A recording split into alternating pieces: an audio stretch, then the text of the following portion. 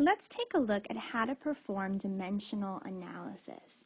Dimensional analysis or the factor label method are just fancy ways of describing how to convert from one unit into another unit mathematically. So the whole idea behind dimensional analysis is that you need what's called a conversion factor. A conversion factor is really just an equality that allows you to change units. So the idea is to be able, let's say you're converting between feet and inches. I know that there is exactly 12 inches in 1 foot, right? Just think of a ruler, okay? This is 1 foot, right? And it's also broken down into, by inches, also 12 inches. It is the same exact length, but described into different units. So 1 foot and 12 inches is the same exact length. That's why I could set them equal to each other. And I can turn this into a fraction that allows me to convert between inches and feet, putting whatever in the numerator and denominator that I might need for that particular problem. And we can do this with a whole bunch of measurements. You're trying to find measurements that represent the exact same measurement, but in different units. Okay? So let's say, for instance, I had 5 inches. And I wanted to turn that into feet. I can multiply by a conversion factor. And I can use the fact that there are 12 inches in 1 foot. Now, why do you think I put inches in the bottom for this conversion factor? I put inches in the bottom so that it can cancel out with whatever unit was there to start with, which was inches. So whatever has the same unit that I'm starting with, I'm going to put in the bottom so it cancels out. Mathematically speaking, it's like if I had x times y over x, the x and the x would cancel out, and I would successfully convert x into y. So in this situation, the inches would cancel out, and I'm going to end up being left just in feet. I would be able to successfully convert from inches to feet. In my calculator, what am I doing? I'm doing 5 times 1, which is just 5, divided by 12, and I end up getting 0.4. Let's do 2 significant figures for now.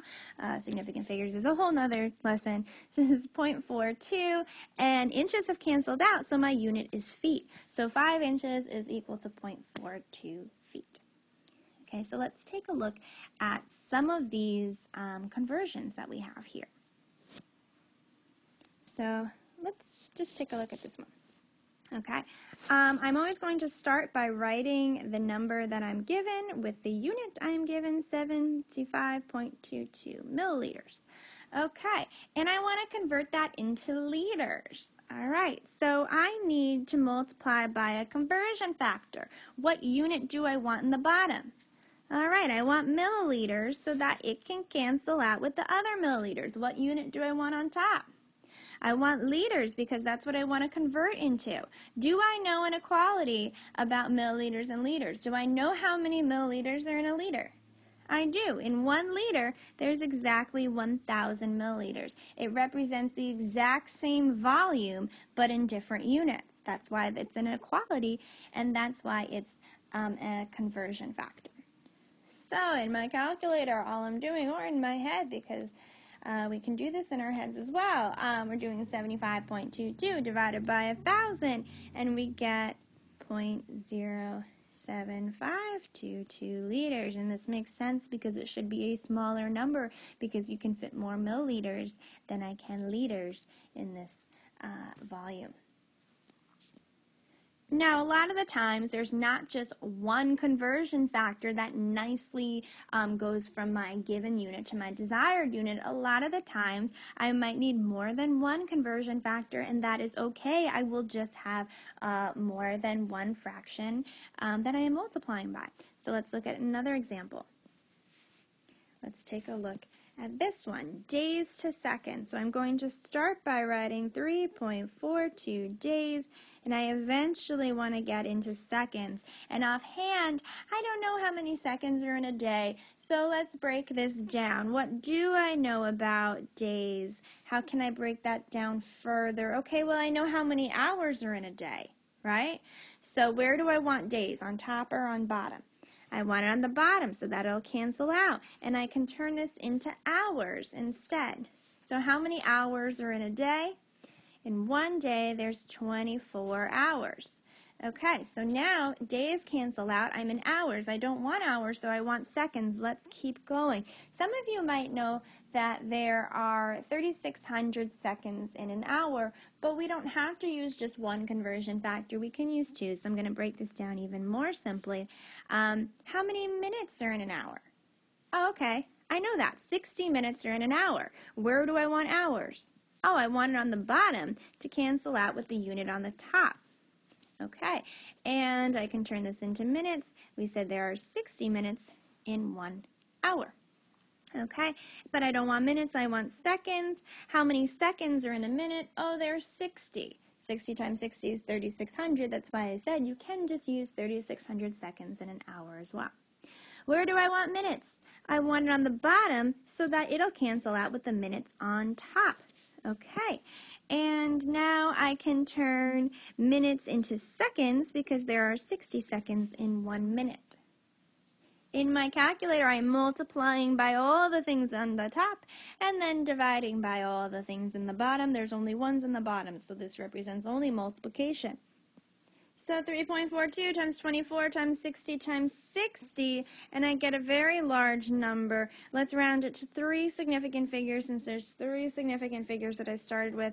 This is 2.95 times 10 to the 5th, putting in scientific notation, seconds. Let's do another one. Now, sometimes you will have units in both the numerator and the denominator. So you will have to handle the numerator and denominator units separately.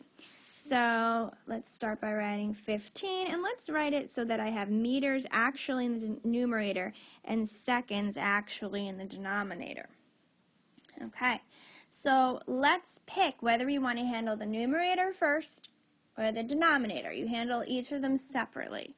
Okay, so let's just, it doesn't matter which one you pick to start with, let's just pick meters.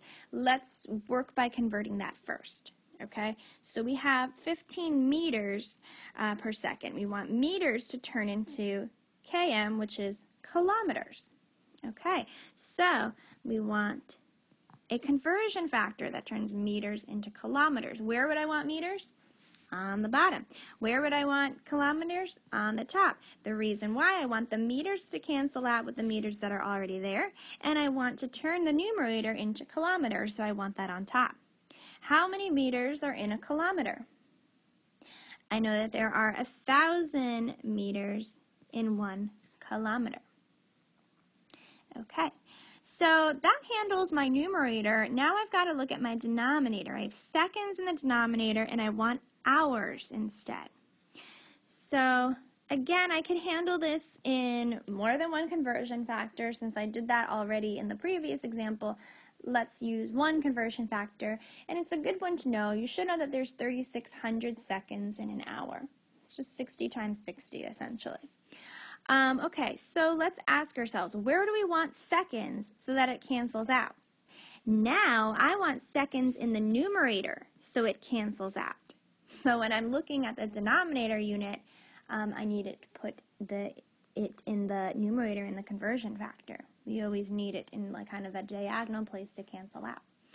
And I want hours. That makes sense because I want hours in the bottom in the denominator in the conversion factor because that's what I want the unit to be, kilometers per hour, hours in the denominator. That makes sense.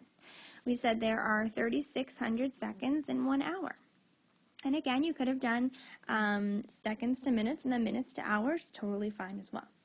So in my calculator, I'm doing 15 times 3,600 because those are in the numerator, and I am dividing by 1,000, and I get 54 kilometers, which is left in the numerator, over hours, which is left in the denominator.